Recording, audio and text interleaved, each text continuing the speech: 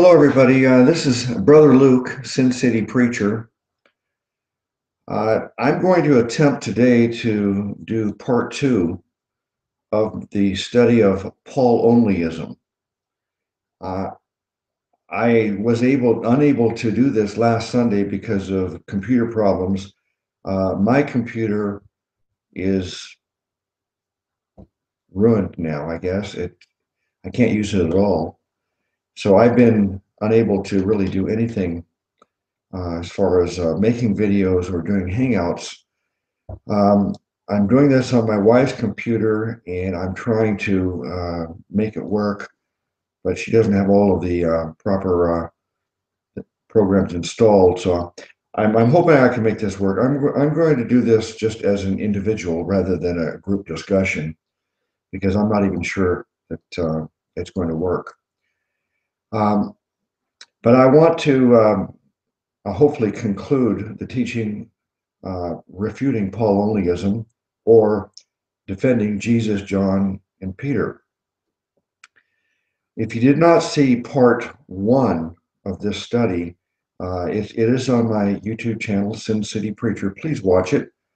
And you'll understand why this is so important that we refute this false teaching of Paul Only-ism, sometimes called hyper-dispensationalism, ultra-dispensationalism, Bullingerism. It's a relatively new phenomenon. It's a relatively small faction of Christians that are in that camp. I said at the beginning of the first show on this subject that these Paul Onlyists should not be regarded as cultists, even though it's a false way of interpreting the scriptures, and I do consider it heretical. I also do consider these Paul Onlyists to be true saints. They believe in salvation is by grace alone, through faith alone, in Christ alone. But they add one more caveat, and it is from Paul alone. They believe that you can only be saved by the writings of the Apostle Paul. So that's what this is all about, to refute that teaching. And it's not meant to cause a division between those saints and the rest of us. As I said, it's a relatively small faction, but they're very busy working at trying to convert people to their way of thinking, to their way of understanding how to, what they call, rightly divide the scriptures. But they're not really rightly dividing it, they're over dividing it, they're overdoing it. Brother Sebastian Dresden sent me a comment that he'd like to see the term, rather than rightly divide the scriptures, he'd like us to take the attitude of rightly uniting the scriptures. And I told him I would try to adopt that term. I think it's the correct way of looking at it, instead of trying to divide things up and the way that the hyper-Ds and even regular dispensationalists do. We need to unite the scriptures together, understand how it all works together. And the message of God providing a Savior is from the beginning of Genesis all the way through the end of Revelation. We see this. We can unite all the scriptures together to come to the same conclusion that we cannot be saved through personal merit, cannot be saved through our own efforts. We have to understand that we need to throw up our hands in defeat and admit that we're lost and helpless and we need to be saved, and understand that the Savior that God provided is the Son of God, Jesus Christ, who died for our sins and rose from the dead, proving he is God and he does have the power of life and death.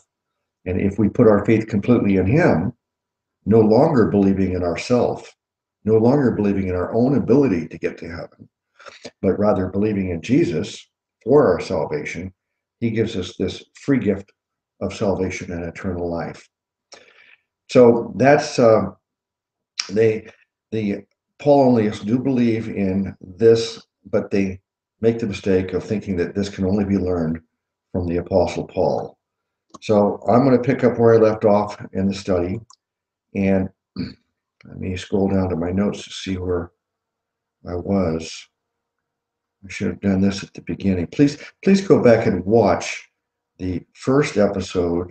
It's very important you get the first part and understand this before I go on. Okay, so now the question is, was Paul the exclusive apostle to the Gentiles? We know that this term apostle to the Gentiles is in the scriptures, but the Paulonius believed that exclusively Paul is to the Gentiles. Exclusively Paul is for the church. And you cannot receive this message of salvation from any of the other apostles. And you certainly could. They also say you cannot receive it from reading the words that came directly out of the mouth of Jesus. So that's where they're wrong. But I'm going to show you now how Paul is not the only apostle to the Gentiles. Let's start at Acts 11:1. It says, "And the apostles and brethren that were in Judea heard that the Gentiles had also received the word of God. And when Peter was come to Jerusalem, they that were of the circumcision contended with him, saying, Thou wentest in to men uncircumcised, and didst eat with them." You see, this is important to understand that the Jews and even the Jewish believers, those Jews who now were believing in Jesus, they thought that the Gentiles were not included in this God's plan for salvation. They thought this was exclusively for Israel. And they also had the custom of not associating. It was really a segregated society. The Jewish people would not associate with non-Jews, which were either Gentiles or Samaritans. A Samaritan is someone who's part Jew, part Gentile. They're not pure Jew.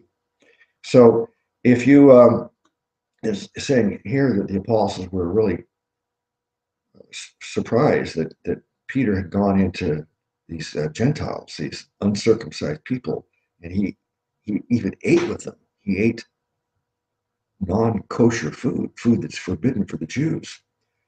It goes on to say in verse 4, "But Peter rehearsed the matter from the beginning." It means he recounted what exactly happened and expounded it by order unto them. So he clearly explained exactly how this all came about, why he did that. He's saying, "I was in the city of Joppa praying, and in a trance I saw a vision. A certain vessel descend, as it uh, as it had been a great sheet let down from heaven by four corners, and it came even to me. Upon the which, when I had fastened my eyes, I considered and saw four-footed beasts of the earth, and wild beasts, and creeping things, and fowls of the air. And I heard a voice saying unto me, Arise, Peter, slay and eat. But I said, Not so, Lord, for nothing common or unclean hath at any time entered into my mouth. But the voice answered me again from heaven, What God hath cleansed, that call not thou common. And this was done 3 times. And all were drawn up again into heaven. And behold, immediately there were 3 men already come into the house where I was, sent from Caesarea unto me. And the Spirit bade me go with them, nothing doubting. Moreover, these 6 brethren accompanied me, and we entered into the man's house. So he's recounting this vision that God was telling him that the foods that were forbidden for Jewish people to eat, that Peter should no longer consider them forbidden. They're now acceptable. This is no longer applies. This is part of the removal of all Judaism from Christianity.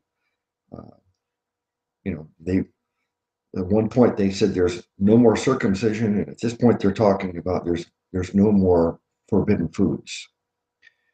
Uh, Verse 13 says, "And he showed us how he had seen an angel in his house, which stood and said unto him, Send men to Joppa and call for Simon, whose surname is Peter, who shall tell thee words whereby thou and all thy house shall be saved."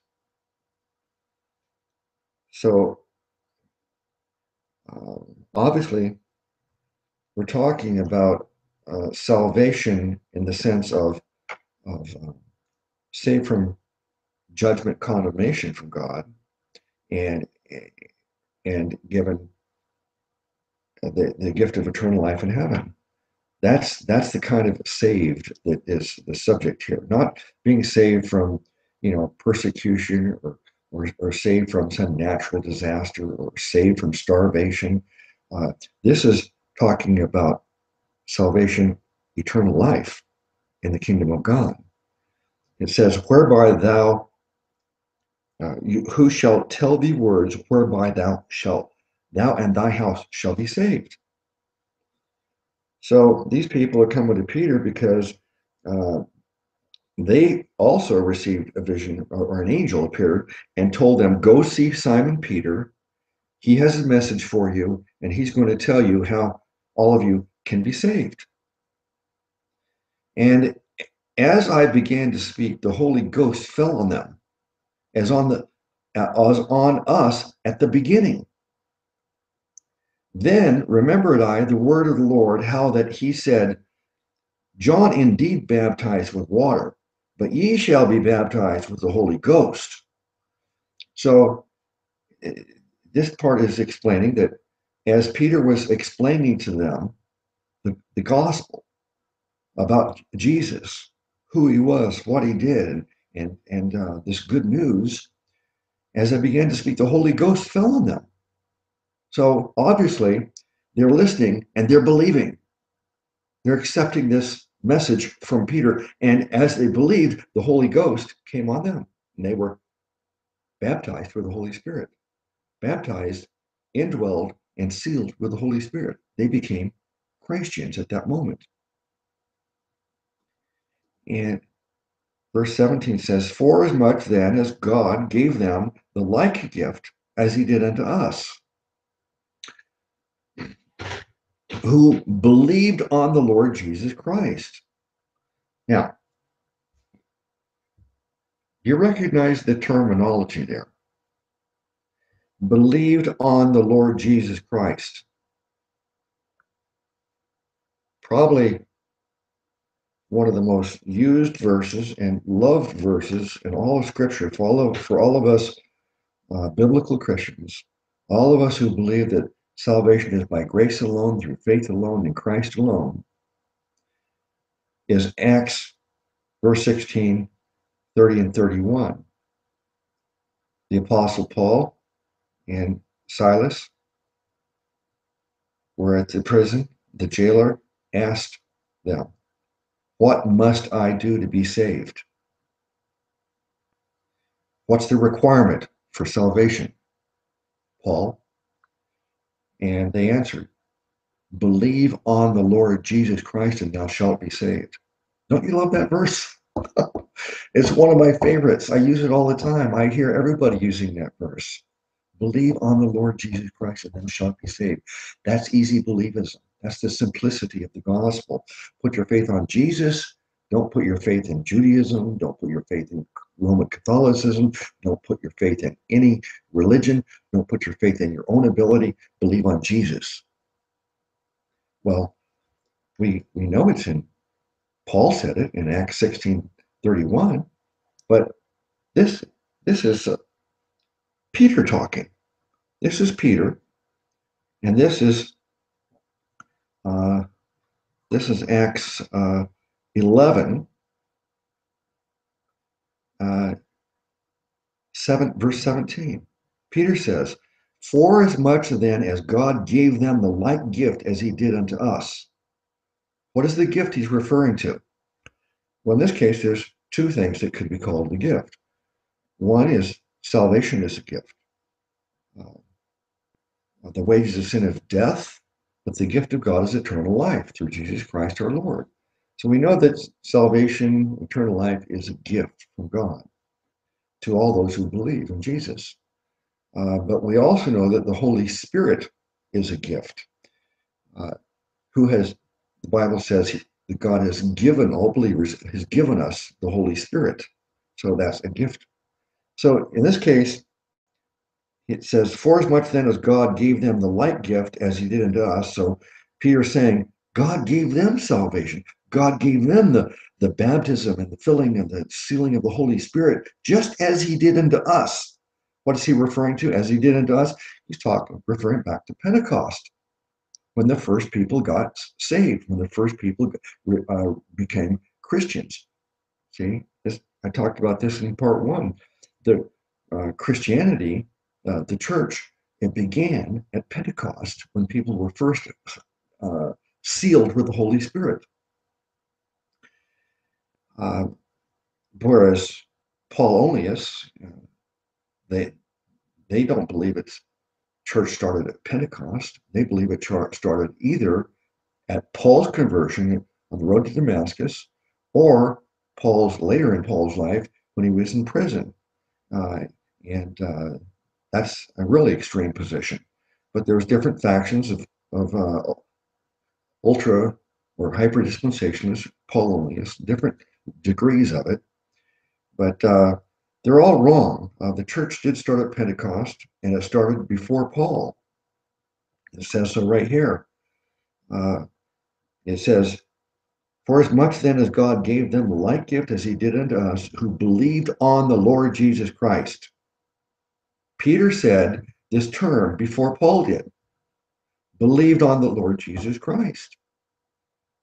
That's what he said that the people did. Just like he said, just like us, as he did unto us, who believed on the Lord Jesus Christ. Peter is saying two things. That originally at Pentecost, we who believed on Jesus Christ received these gifts. And now this group of people that Peter talked to, that God sent him to, who were Gentiles, Peter is saying, just like us, they believed on the Lord Jesus Christ and they received the gift, salvation and the Holy Spirit. So Peter says, what was I that I could withstand God? See, he's defending himself to these Jewish believers.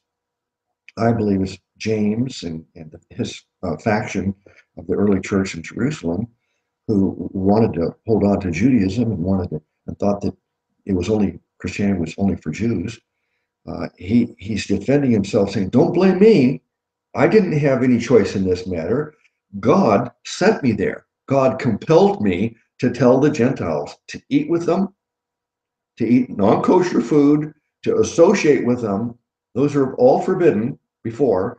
And then when I told them the good news about Jesus, just like us, they believed on Jesus and they received the gift of the Holy Spirit." So he's saying, don't blame me. What was I that I could withstand God?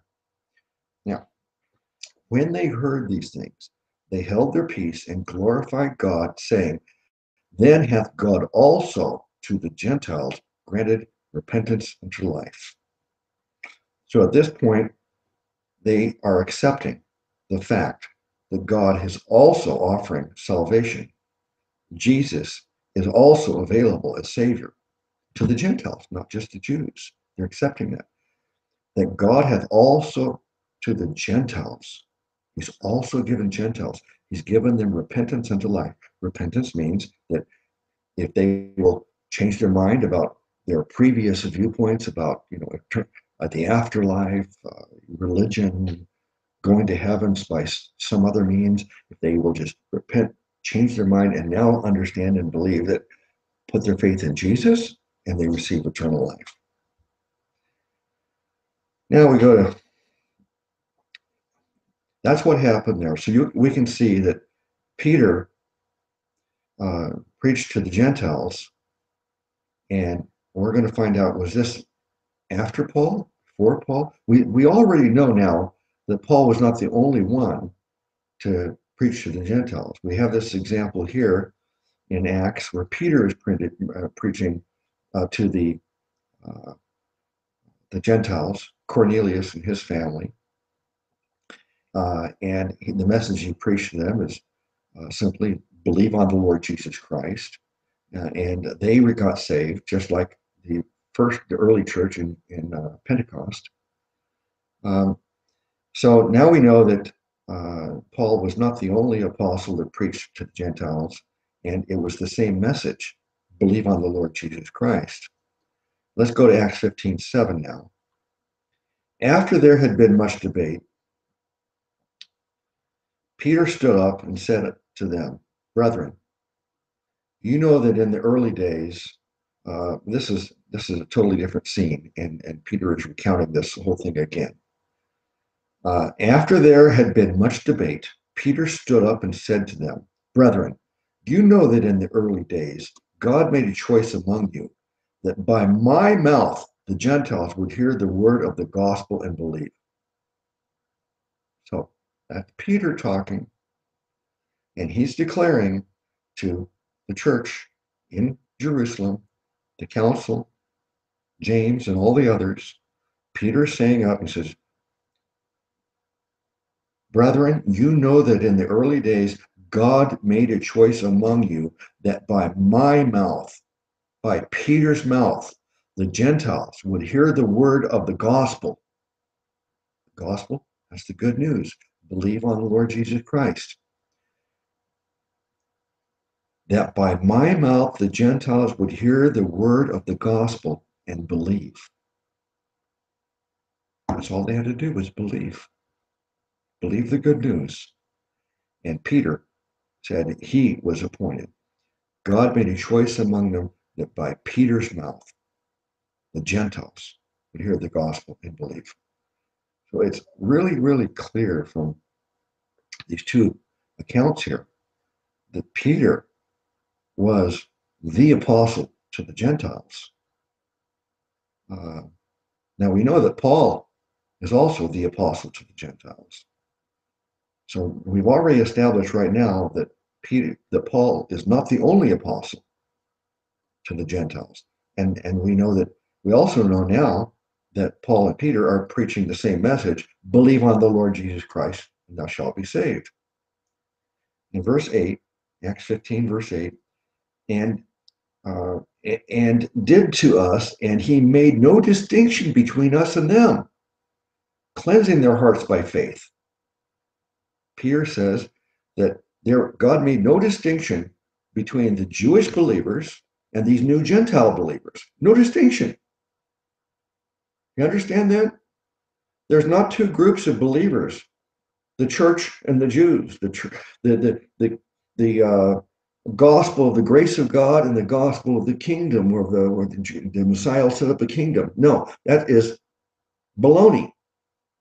It says right here, Peter says, God, he made no distinction between us, the Jewish believers, and them, the Gentile believers, cleansing their hearts by faith. So we learn a lot here from these verses, that the Jews and the Gentiles, there's no different message of salvation, no distinction, no difference. It's the message of faith. And verse 10, it says, now therefore, why do you put God to the test by placing upon the neck of the disciples a yoke which neither our fathers nor we have been able to bear? See, the debate at that time was, should we, okay, we've accepted that the Gentiles can also believe in Jesus. They can also, they're part of this, the God's plan for salvation. They're accepting that. But see, the beginning of the church, watch my series on, a playlist titled shocking facts about the book of James that I point out in a lot of videos on that series about how the early church, headed by James in Jerusalem, they believed that that as Jews they must continue practicing Judaism, circumcision, the forbidden foods, following the law, and all those things were still to be done. Uh, and in addition to that, they need to believe in Jesus. They thought that Judaism would continue along with believing in Jesus. But so they were proven wrong later because that's the argument that Paul was fighting against in many of his letters, particularly in Galatians, when Paul was saying the Judaizers have come into my churches and they're trying to make you follow Judaism, and that's another gospel. So, but don't listen to them. Even if an angel tells you this, don't listen to them. They're cursed if they tell you that you got to also practice Judaism. You got to also follow the law. You can also do works. No, this salvation is a free gift through faith alone in Christ alone.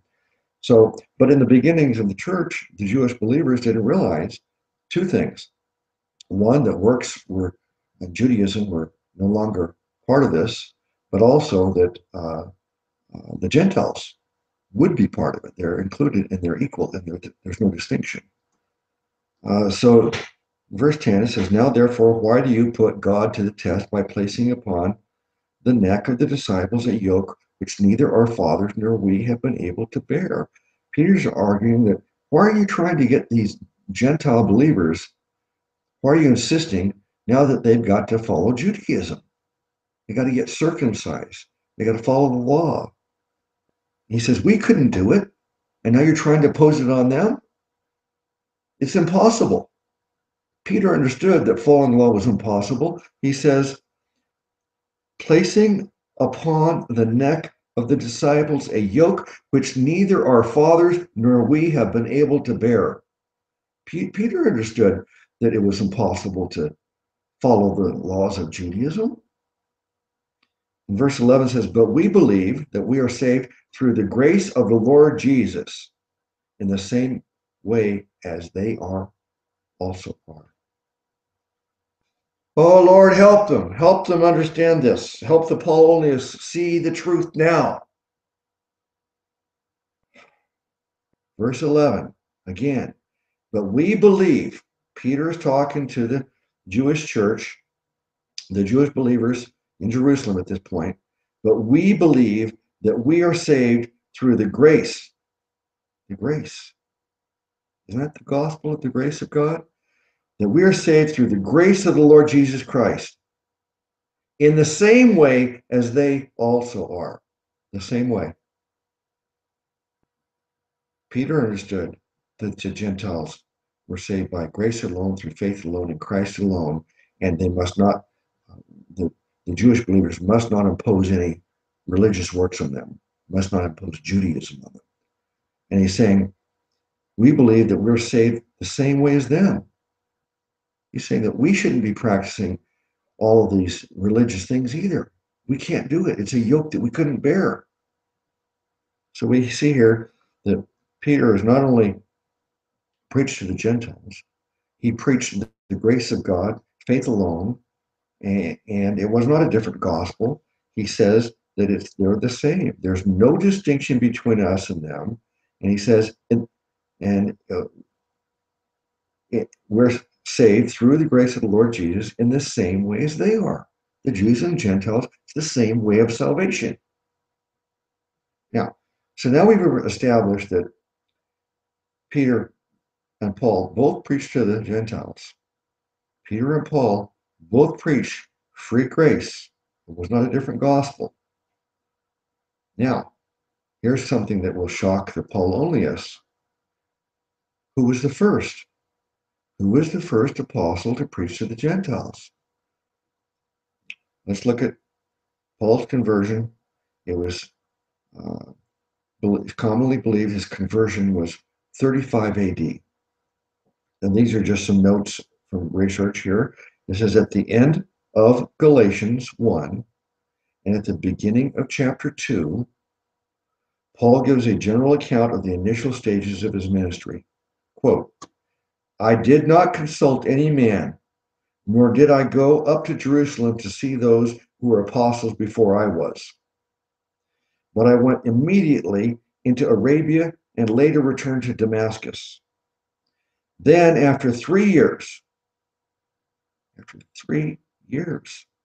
I went up to Jerusalem to get acquainted with Cephas and stayed with him 15 days. Cephas, that's another name for Peter. So Paul says that he didn't consult with any man. He got his message directly from Jesus. He didn't go up to Jerusalem where the apostles were. He calls them apostles. He recognized them as apostles. And an apostle is part of the church, isn't it? He says, nor did I go up to Jerusalem to see those who were apostles before I was. Don't you understand? Paul was not the beginning of the church. Paul was not the first apostle. Paul was not the only apostle for us, the church. Paul recognizes right here, they were apostles before him. Earlier, I proved that Paul denied that he was the first member of the church. He said he persecuted the church. Before he was saved, he was persecuting the church. And Paul also claimed that he mentioned several names of people, they were in Christ before him. So Paul was not the first one to get saved. Paul is not the first member of the church. Paul is not the only apostle to the Gentiles. Paul is not the only one preaching free grace. And he's not the first one, as you'll see here, to be an apostle to the Gentiles. So he said, nor did I go up to Jerusalem to see those who were apostles before I was, but I went immediately into Arabia and later returned to Damascus. Then after 3 years, there was a 3-year delay here. I went up to Jerusalem to get acquainted with Cephas, Peter, stayed with him 15 days. Later, I went to Syria and Cilicia. So he saw Peter. He didn't see any of the other apostles. 3 years after Paul got saved, he finally met Peter. Up to that point, the only information, the only knowledge he got was directly from Jesus. Then 14 years later, I went up again to Jerusalem, this time with Barnabas. I took Titus along also. I went in response to a revelation and set before them the gospel that I preached among the Gentiles. This was the council at Jerusalem, where Paul and Barnabas, they had to go there and straighten out this mess that was happening in the churches that Paul had established. Jewish believers were coming in and ruining everything. Paul told them they're saved by believing in Jesus and nothing else. And they were coming and saying, the Jewish believers would say, that's not enough. You got to also get circumcised. You got to also follow the laws of Moses. And so Paul and Barnabas went down to Jerusalem and had a meeting with the apostles to straighten all this out. And so, but the important thing is the time that lapses here. Now, here's the question. If Paul's conversion was in the year 35, if we accept that, that's the general consensus, that 35 AD, that's when Paul was on the road to Damascus and got saved. He worked, quote, a long time, unquote, in Damascus. Then he went off a short visit to visit Jerusalem.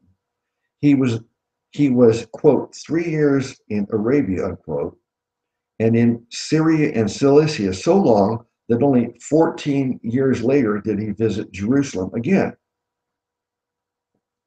So, evidently, these 14 years must be counted from Paul's conversion. And thus 35 AD plus 14, plus the long time period, quote, long time, unquote, period in Damascus. That is perhaps almost another whole year.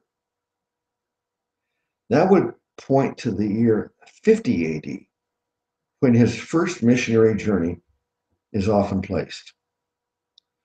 Though these approximate estimates make one ask where Paul had worked in those intermediate years, and what universal and human conclusions can be drawn from this long delay. Well, that's not a question I'm going to attempt to answer in this study right now. The point we want to establish here and now is who preached to the Gentiles first. We can see here that Paul got saved in 35 AD, and we see that all this time passed, and in 50 AD is when he went on his first missionary journey. So 50 AD, we know that Paul was actively preaching to the Gentiles and starting churches. So now we know that Paul was not the only free grace preacher.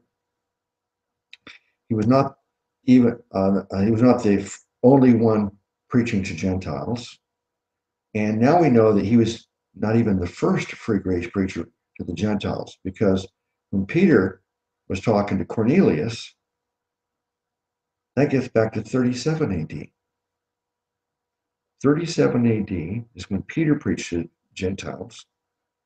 50 AD, we know Paul was preaching on his ministry. So I think we can conclude here a bunch of things. One, Paul is not the exclusive apostle to the Gentiles. We know Peter also preached to the Gentiles. Paul did not preach a different message than Peter. They both preached, believe on the Lord Jesus Christ. They both preached, don't put a yoke on the believers that we couldn't endure. Peter said that. We don't add legalism, don't add Judaism, just we can't do it, don't impose it on them. That was the message that Paul was giving in all his churches. Don't add anything.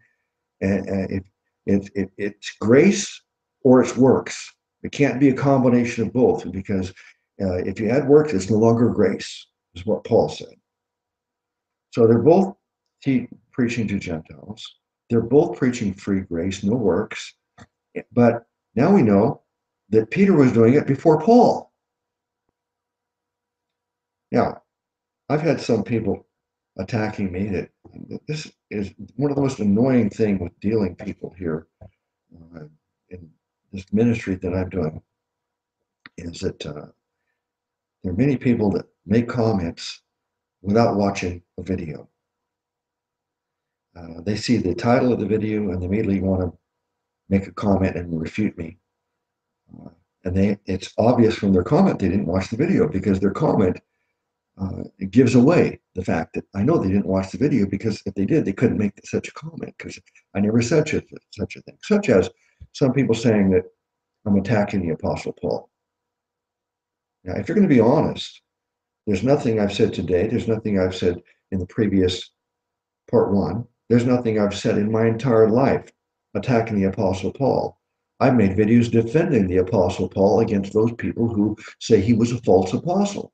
Check my records, check the videos I have available. You'll see I've defended them, defended Paul. I've said numerous times that I love Paul above all the other apostles. So if you're a Paul-onlyist, don't try to act like you love Paul more than me. I love Paul as much as anyone.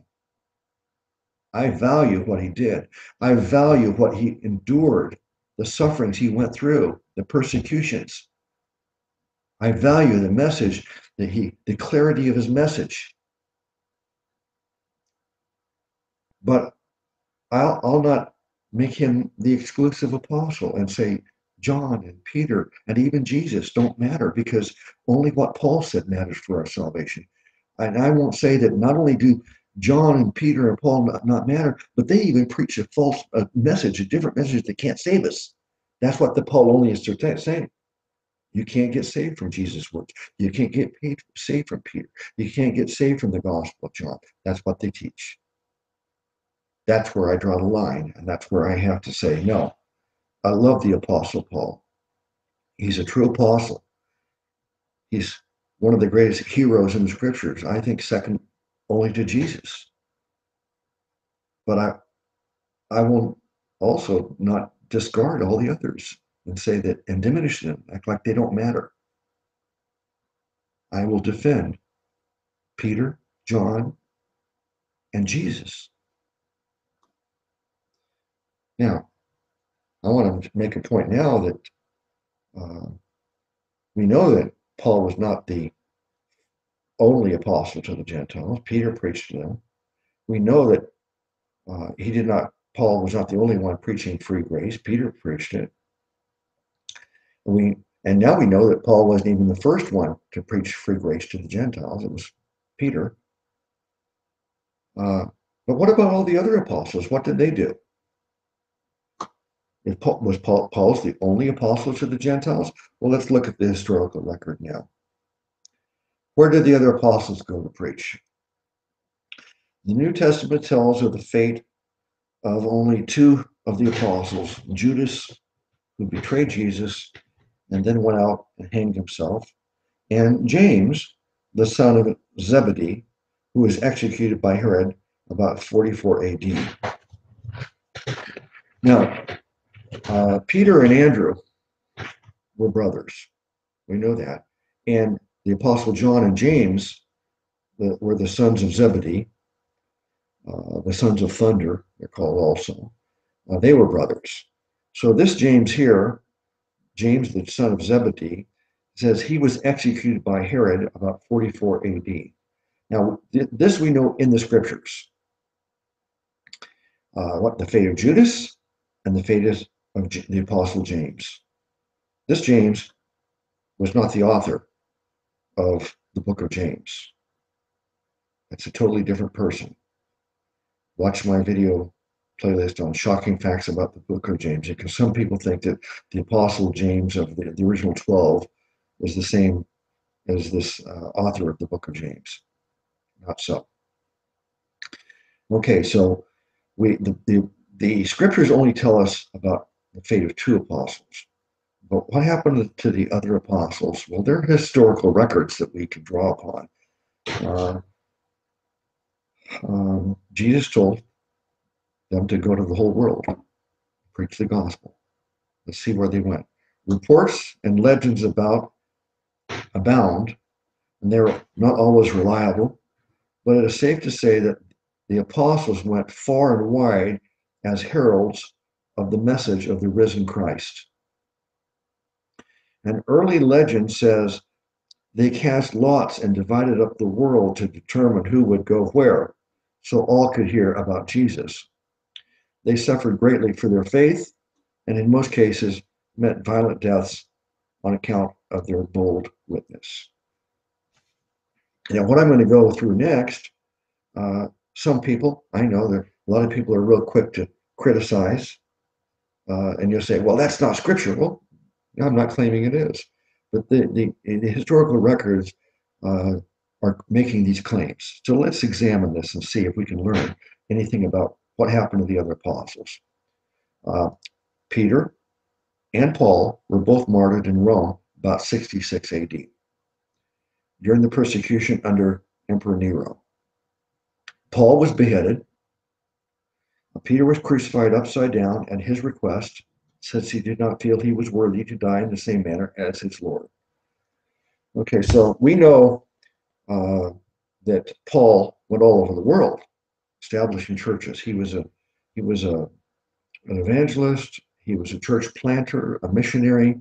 He was not a pastor that stayed in one spot, just leading one church. That's recorded in the scriptures, the history of what Paul did. And then, of course, we know that in Paul's last letter, I think it was his last letter to Timothy, he talks about how he's about to be executed. He's thankful that he spared the mouth of the lion. In other words, he was not going to be thrown to the lions and killed that way. He was going to be beheaded because he was a Roman citizen. So he would have this more merciful type of death. Uh, so we know that from the scriptures that much about Paul's life, and we certainly can't argue that he traveled around outside of Israel, outside of Jerusalem. And we know that here, it says, Peter, we don't really know where he went. It says that here, there's in historical records that he was martyred in Rome.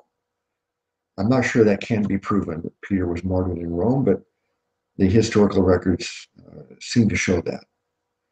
So now let's look at the Apostle Andrew.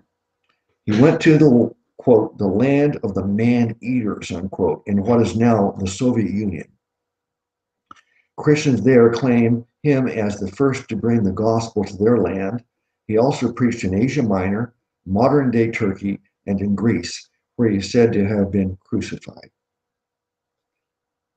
So, if the Only-ism claim is true, only the Apostle Paul is the apostle of the Gentiles, then as we go through all these apostles, we see that they're not talking just to Jews. They're not just staying in Israel talking to Jews. They're not staying just in Jerusalem, but they're going out to non-Jewish people, to the Gentiles all over the world. Why would they be going out to all these Gentiles? Would they be preaching the gospel of the kingdom? This so-called Jewish gospel that the Only-ism claimed as another gospel that is preached by everyone apart from Paul? Or would they be preaching to Gentiles the message of salvation through faith in Jesus? So I don't think Andrew and these others are out there trying to convert all these people to Judaism and make them believe in that Jesus is coming back to set up his kingdom. And no, that's not the message you're preaching. Now let's look at Thomas. We know about Thomas, his experience with Jesus, where he doubted the resurrection, and Jesus appeared to him, and Thomas touched his wounds and said, "My Lord and my God." And, well, what happened to Thomas? Thomas was probably most active in the area of east of Syria. Tradition has him preaching as far east as India, where the ancient Marthoma Christians revere him as their founder. They claim that he died there when pierced through with spears from 4 soldiers. So we know that Thomas was preaching in Syria, or we believe Thomas was preaching in Syria and as far east as India. Again, he's not preaching to Jews. He's preaching to Gentiles in a different country, just as Jesus told him to do. So we see that Andrew and Peter were also apostles to Gentiles. What about Philip? Philip possibly had a powerful ministry in Carthage in North Africa, and then in Asia Minor, where he converted the wife of a Roman proconsul. In retaliation of the proconsul, had Philip arrested and cruelly put to death. So the historical record says that Philip had a ministry in Carthage, that's North Africa, and in Asia Minor. So again, Andrew, Thomas, and Peter were apostles to Gentiles. They're just going to Jewish countries, to Jewish congregations, they're going to Gentiles. What about Matthew, the tax collector and writer of the Gospel of Matthew? Historical record says he ministered in Persia. Persia is now called Iran, and Ethiopia, that's in Africa. Some of the oldest reports say he was not martyred, while others say he was stabbed to death in Ethiopia. So another of the original 12 apostles going off and preaching other lands to Gentiles. Bartholomew had witnessed missionary travels, had widespread missionary travels attributed to him by tradition to India with Thomas back to Armenia and also to Ethiopia and southern Arabia. There are various accounts of how he met his death as a martyr for the gospel. The point I want to drive home here is that we know Paul preached to the Gentiles, we know Peter preached to the Gentiles, and now we're seeing that all of the apostles were preaching to the Gentiles. Now let's look at James, the son of Alphaeus.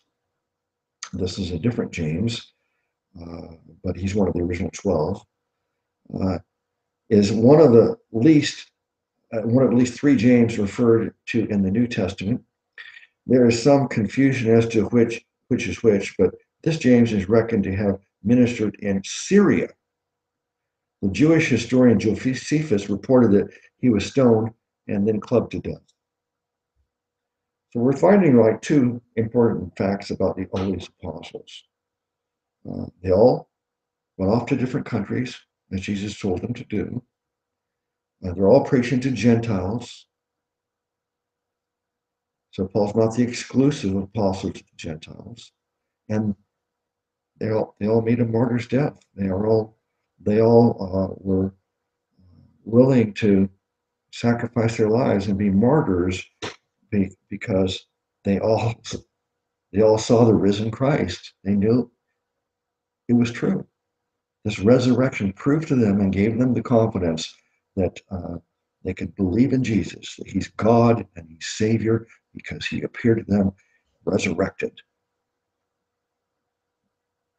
Simon the Zealot, so the story goes, ministered in Persia and was killed after refusing to sacrifice to the sun god.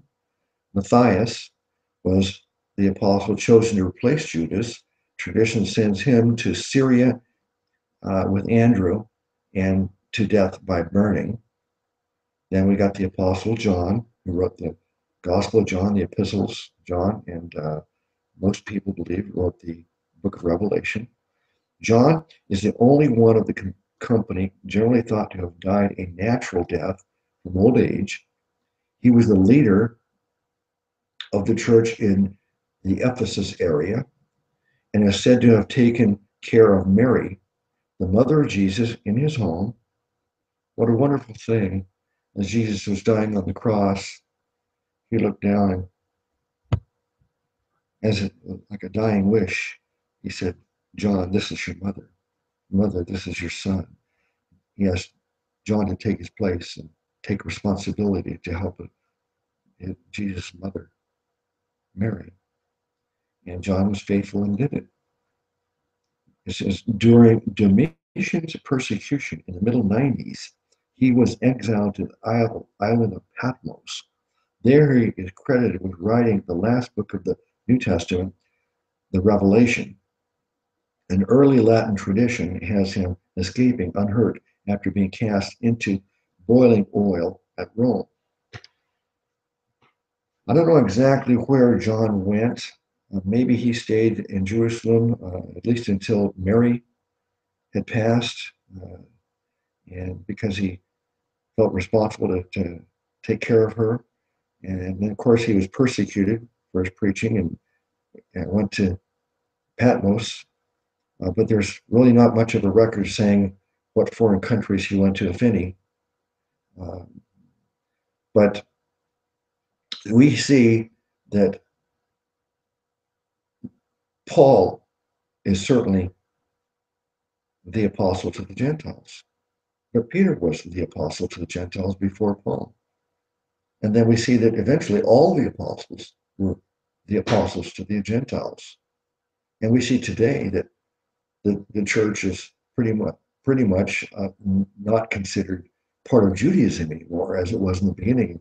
At the very beginning of the church, it was the Jews who believed in Jesus was the Messiah and their Savior, and they were the beginning of the church. But most of Judaism rejected Paul. They tried to preach to all the Jews at that time. Some Jewish people did become believers. Some of them believed in Jesus, but thought they were supposed to continue practicing Judaism. until they were corrected by Paul and understood that they needed to leave Judaism behind. And now it was not based upon following Judaism, but believing in Jesus as their Savior instead. And so we have uh, Paul, the apostle of Gentiles, Peter, the apostle of Gentiles, and we have all the apostles of the Gentiles. So the idea that Paul only has claimed that Paul is the exclusive apostle of the Gentiles is easily disproven. Now, I'm going to end this lesson right now, and I'm going to pick up next time talking about what did Paul teach, what did uh, Jesus teach, what did John teach and Peter teach, what were they teaching different messages? I've already shown you that a sample that Peter and Paul were both teaching believe on the Lord Jesus Christ. But I'm going to go into great detail proving that no, they all preached the same message, and that will be covered in the next lesson. So I hope you watched part one. If you didn't, please go back and watch part one. It'll make more sense to you if you watch it from the beginning. And I'm hoping also that soon I'll be able to have my computer problems all fixed and be running back to normal, and I'll be able to host this and have people on the panel and discussion. I'm also hoping, I don't know how this turned out, but I'm hoping that the quality of the audio at least is clear. And so the last thing I want to tell you is that you should have understood this by now if you've watched this, that what we're talking about here is the beginnings and then the current state of biblical Christianity. What is biblical Christianity? I have a series titled that, Biblical Christianity, and it's 4 videos. It's 8 hours long, but I'll condense it into just a minute now. And that is that biblical Christianity is really not religion; it's relationship. In other words, if you're not a biblical Christian now, what I call a Christian, a person who relies completely on Christ for their salvation, I want to tell you how to become a Christian, how to go to heaven. If I asked you, do you think you're going to go to heaven?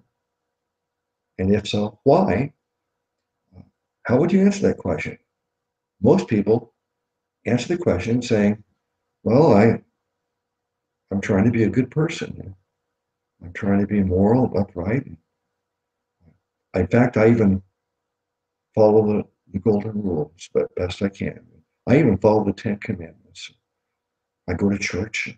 I do. Have you noticed that everything I said in that way, trying to justify myself, was based upon I? That almost every person I talk to, and this is not just in the United States, this is around the world. This is all the religions are based upon this thing, and that is that I will go to heaven if I am good enough. And I want you to understand that biblical Christianity tells us none of us are good enough.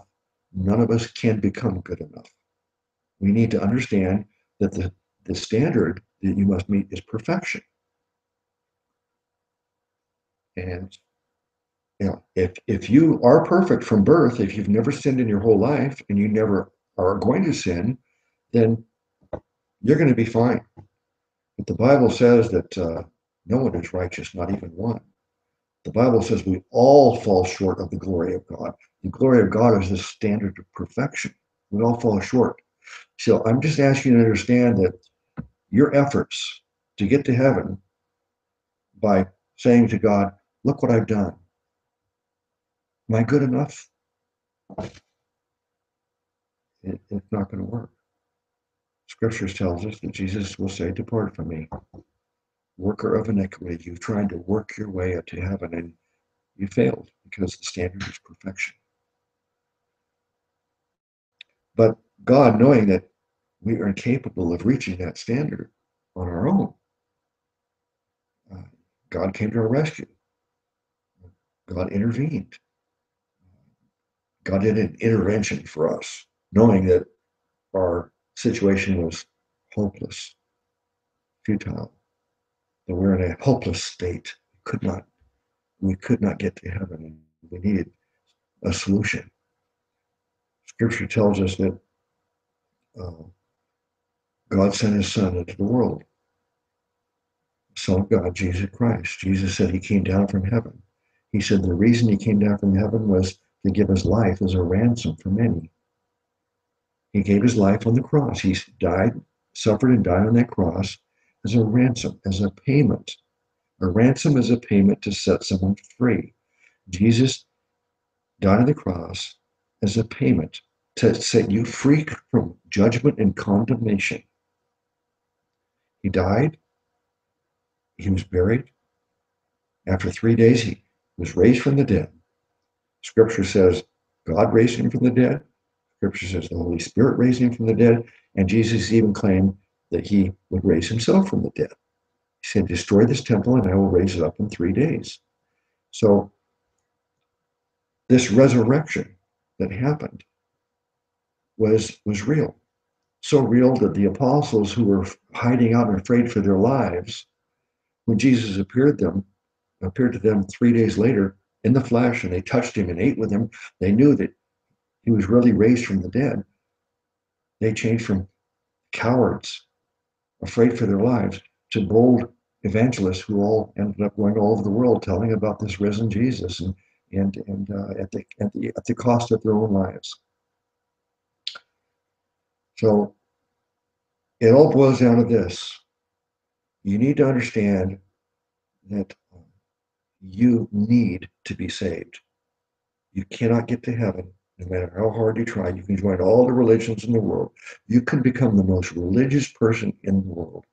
You can follow all the tenets, all the requirements, all the religions, and God will say to you at judgment, "Depart from me. I never knew you." Biblical Christianity is based on the idea that we admit that we need to be saved. We can't do it on our own. We need to rely on God.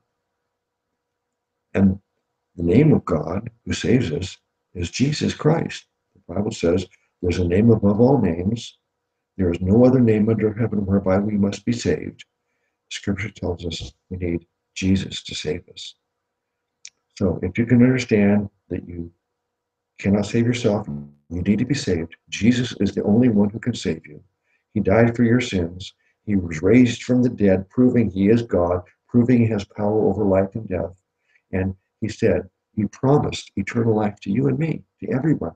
If you just simply put your faith on him, no longer believe in yourself, instead believe in him to provide salvation. Trust him, depend on him, rely completely on him. And he will come through. He'll keep his promise and give you eternal life. That's biblical Christianity. And if you've never put your faith in Jesus, I hope you do it now. If you do, please make a comment on this video and let me know. I'd be thrilled to hear that. So let me see if I can close this show out now.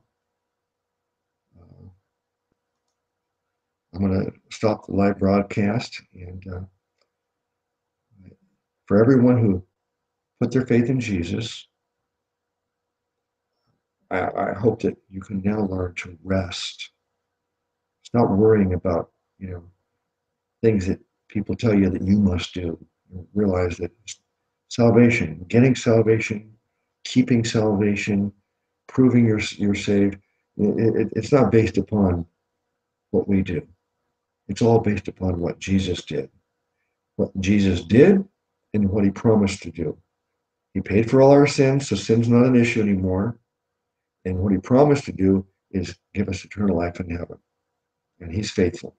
Scripture says even when we are not faithful, he remains faithful. So I'm asking you now to just rest in the arms and the love of our great Savior God. His name is Jesus Christ.